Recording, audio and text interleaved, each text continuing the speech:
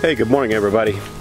Been out this morning doing some chores and was working in the greenhouse. Went out to water everything in the greenhouse yesterday, the little seedlings and plants that have come up, and found that we're still having trouble with fire ants. The fire ants I sat and watched them eating some of the seedlings and the plants.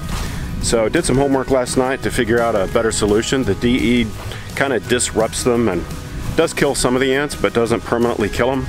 So I've got some other solutions, but first I'll show you what the fire ants have done to the seedlings. Alright, so as you can see, I've put DE around these 3 rows that are in here, and we have broccoli plants, cauliflower, and a little bit of spinach planted. Of course, there's the moringa tree and a tomato back there. But what I came out yesterday, a lot of these plants, like these broccoli plants right here, there were some of them that were just about dead, and what I did is I disturbed the soil around them just a little bit and found that the fire ants were just eating off the stem. So you can see, you can just spend a few minutes sometimes and watch the insect life, what's going on there, and it may be useful. So just watch those. The first thing we're going to do today, after my homework from last night, is we're going to put out dry molasses. So being on a farm, I have a 50-pound bag here, so I'm going to put some molasses out on these, and then we'll talk about what's next. Alright, so I went up to our little shed and got some dried molasses, granulated molasses. That's what it looks like. Just got a bucket of it here. And I'm going to spread it around inside there and inside the greenhouse and help deter these ants. By the way, this dried molasses is also really good for feeding the organisms in the soil. The fire ants, for whatever reason, I don't know the science behind that, but the fire ants seem to really hate it. But things like the beneficial nematodes and other organisms in the soil really seem to thrive on it. The bacteria and things that we want, mycelium, a lot of these things thrive on it, so it's a good thing to add.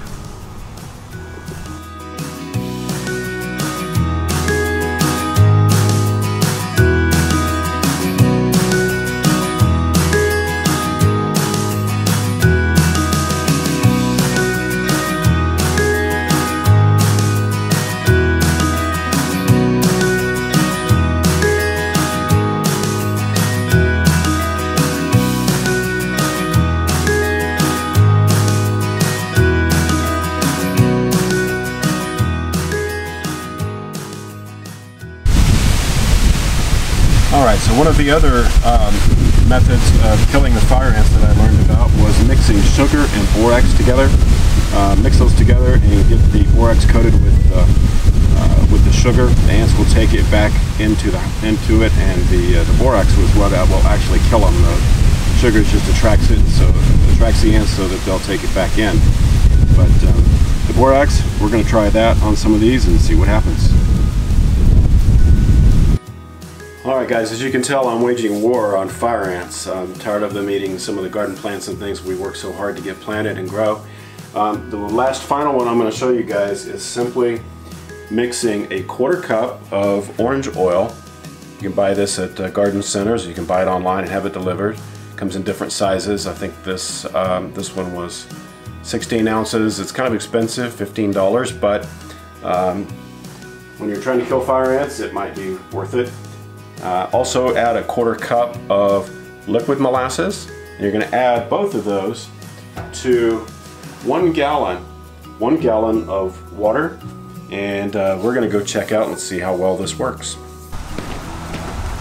Alright, hopefully you can see this, but I've got a really large fire ant mound right here. And what I'm going to do is I'm going to disturb this. I'm going to pour a little ring around the outside, and then I'm going to pour the rest of it in the mound, and we'll watch what happens.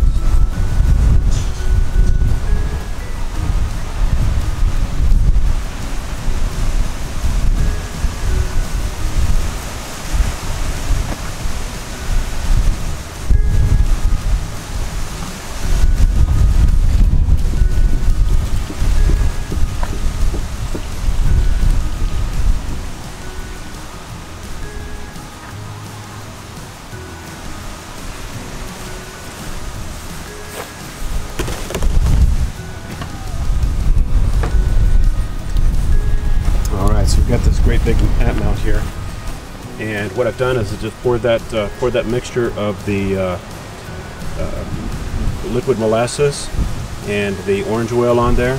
And the idea is that the orange oil will actually dissolve the exoskeleton on these guys and try to get enough of it into the mound that by using the whole gallon on a large mound like this, we should be able to get all the way down to wherever the queen is. And I can see all these ants, hopefully you can, and looks like they're not happy. They seem to be fighting off whatever effect that's having. So hopefully we'll give that a try, and I'll check this out in a day or so and see if this mound is dead. Thanks. All right, guys. So that's it for today. So some of the mounds that I treated with just the dried molasses to see what the effect on those mounds would be, and some of the mounds I treated with the mixture of borax and sugar.